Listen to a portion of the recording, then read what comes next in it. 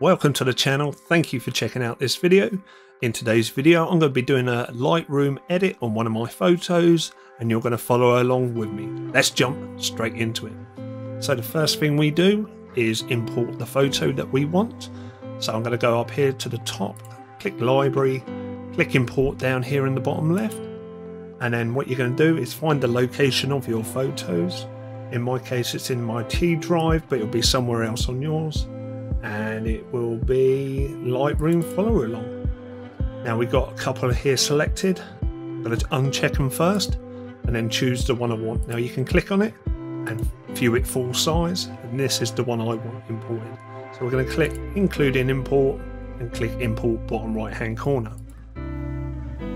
We wait for the files to import, then we go up here to develop and start developing. So the first thing I do always is go to lens correction. Just make sure our profile is ticked on and remove chromatic aberrations. And what this does is remove any distortion from the lens. As you can see here, I'm using the Sony 70-350mm. So if we untick it, you'll see the distortion back from the lens. And there we go. So always make sure that's clicked on the profile. Close down your lens correction. Now we're going to work through these tabs on the right hand side, one at a time, and try to enhance this photo as best as possible. So let's go to our basic tab, and we're going to start by changing our profile from Adobe Color to Adobe Standard. It's just going to flatten the image and give us a good starting point. With Adobe Color it boosts the colors up a little bit, which we don't really want. Now if we had something pure white in our image, we could use our white selector to select it, but we don't have anything white. So I'm just going to gauge it by eye what I think's going on here. Now we use the temperature and tint sliders to adjust the color temperature. We raise the temperature to the right on the temp, obviously we warm the image, and if we lower it we cool the image. And we can double click at any point and return it back to normal. We can also use the tint slider. We can move it to the left, it adds a bit of green, or we add a bit of magenta going the other way. Double click again, resets it. Now in my opinion it's a little bit too warm. Just going to lower it very slightly on the temperature, and I'm just going to raise the magenta to about 23, and in my opinion that looks perfect. Next we're going to go down to a tone panel and we're going to have a look at adjusting some of these exposure, contrast, highlight, shadows, etc. to really enhance this picture. If we go off their histogram at the top here, you can see that most of our tones in our image are to the right hand side, which means it's quite bright, but that's because the image is in the frosty field or snowy field there. So we've got to be aware of that. If I up the exposure, you can see that our histogram moves along, and really want it about midpoint, but I'm going to be careful here. I'm just going to raise it slightly and then maybe come back to that in a minute. Contrast, I'm going to leave that at 0 at the minute. Now we're going to start working on our highlights, shadows, whites and black to add that contrast. So the highlights slider, we're going to start with the highlights slider. Now the highlights slider is all the bright areas in our images, or bright tones in our images. So if we start to raise it, all the bright areas will get increased, or we can lower the bright areas and make them darker. Now our shadows are all the darker areas in our image, and by raising it we brighten them up. If you look on his nose here, so if we raise it you can see that his nose is becoming brighter, or we can lower it to darken them areas. Now a good way of doing this, normally if you've got a good daylight picture, you lower the shadows, and then what happens is that brings out a little bit more detail in your image. For example in the trees in the background here, I'm just going to lower it to a point where I'm happy with it, about 52. Now we're going to raise the shadows to bring out the detail in them shadows. Again, I'm just doing it by eye. I'm just seeing there's a point at which it seems to work, and that's what I'm looking for. So about 43 on the shadows. Pretty easy so far. Next we move on to our whites and blacks, and you can do the left shift trick here.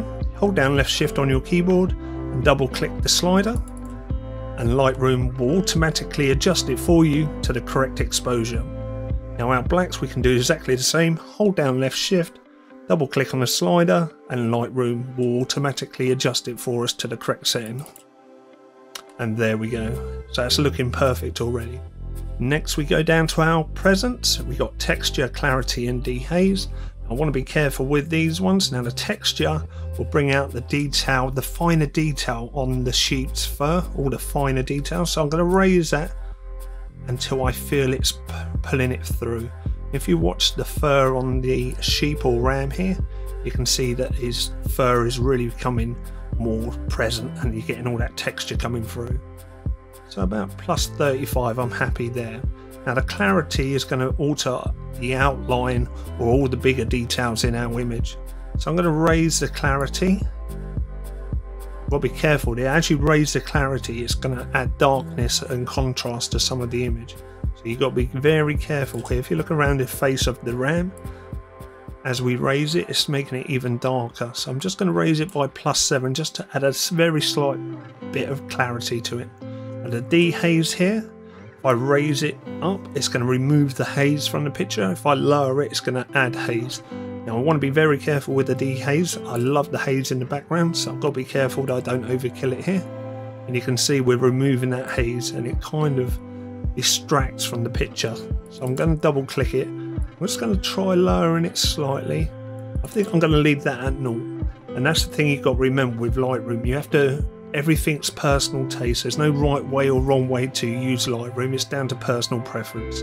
So at the minute I'm going to leave the haze as it is.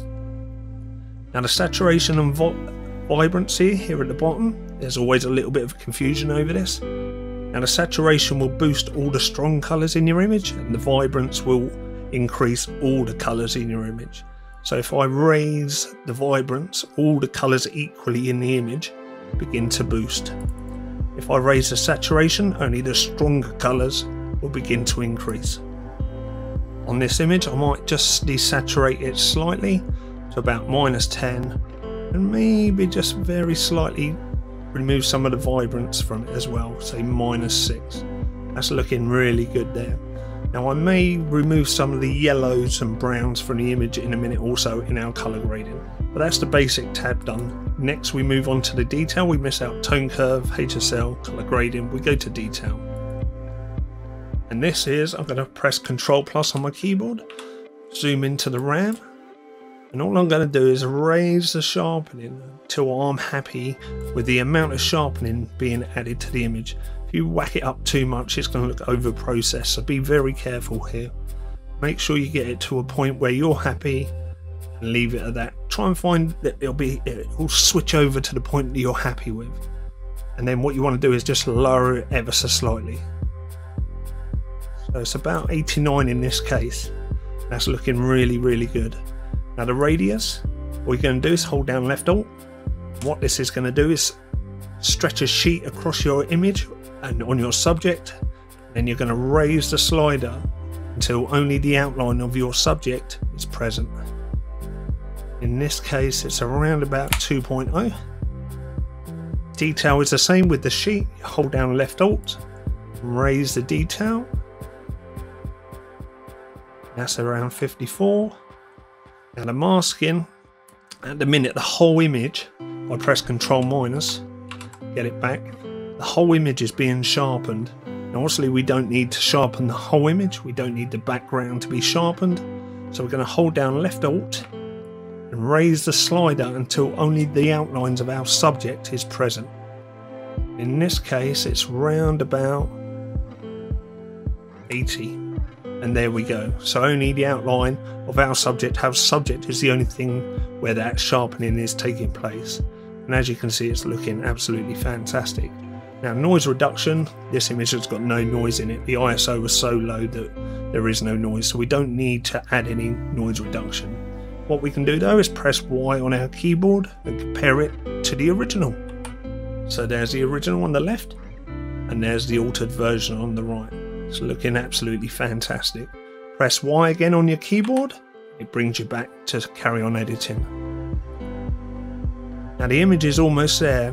With a tone curve, HSL and colour grading, sometimes you don't have to go through them stages to alter your pictures. It's important to realise just because we've got all these tools in Lightroom, we don't have to use them all the time. So all I'm going to do is go into HSL now, and with our saturation and luminance and hue, I'm just going to mess around with the yellows and oranges just to see if I can enhance the image a little bit. Now obviously saturation, we can remove the saturation from the yellows. I'm also going to mess around with, like I say, with the hue and luminance. It's about taking your time, moving each slider until you feel it's right. So what I'll do is follow along, and I'll do this really quickly.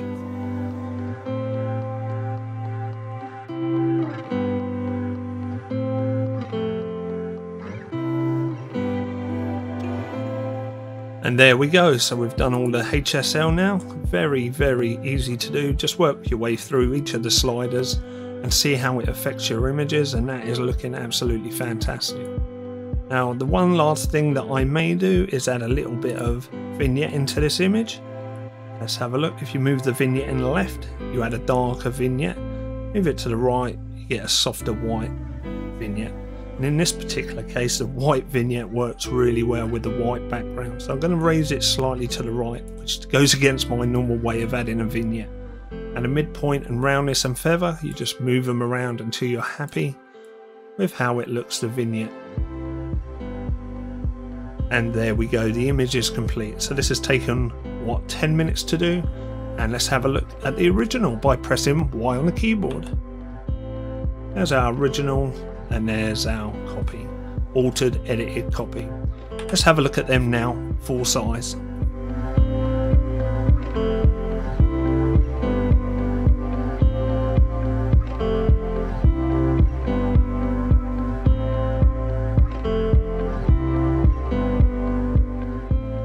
So there you go. Hope you really got something from this video. If you did, give it a big thumbs up. Leave me a comment below saying that you got something from it. If you like my work and want to follow along with more Lightroom tutorials, or you're interested in cameras even, make sure you subscribe to my channel, because that's all I'm about, and we'll catch up in the next video. See you soon guys. Thanks for watching.